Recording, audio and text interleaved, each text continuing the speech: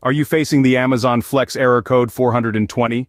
It's a frustrating problem that seems to be affecting a lot of users, especially those running older versions of Android or iOS. Don't worry though, it's not an insurmountable issue. Here are some potential solutions to get you back up and running. Firstly, you might try updating your Android OS version if an update is available. This error is often associated with compatibility issues between the Amazon app and Android versions earlier than Android 11. Therefore, updating your device to a newer version of Android might just do the trick.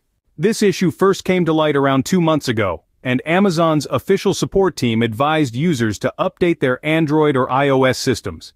So if you're seeing this error message now, it's highly likely that you'll need to update your operating system. Secondly, consider logging in and using your Amazon Flex account on a different device.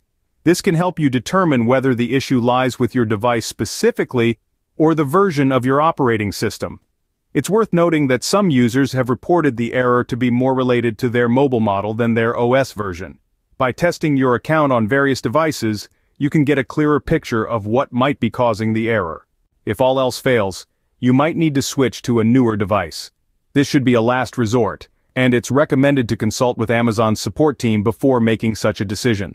They can review the problem specific to your device and confirm whether a device upgrade is necessary.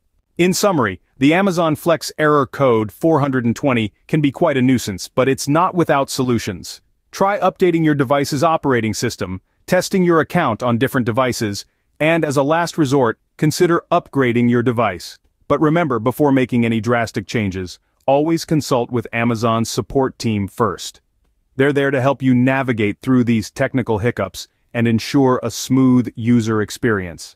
If you like this information, don't forget to subscribe. It will be a great support. And for more tech updates, visit queries.com.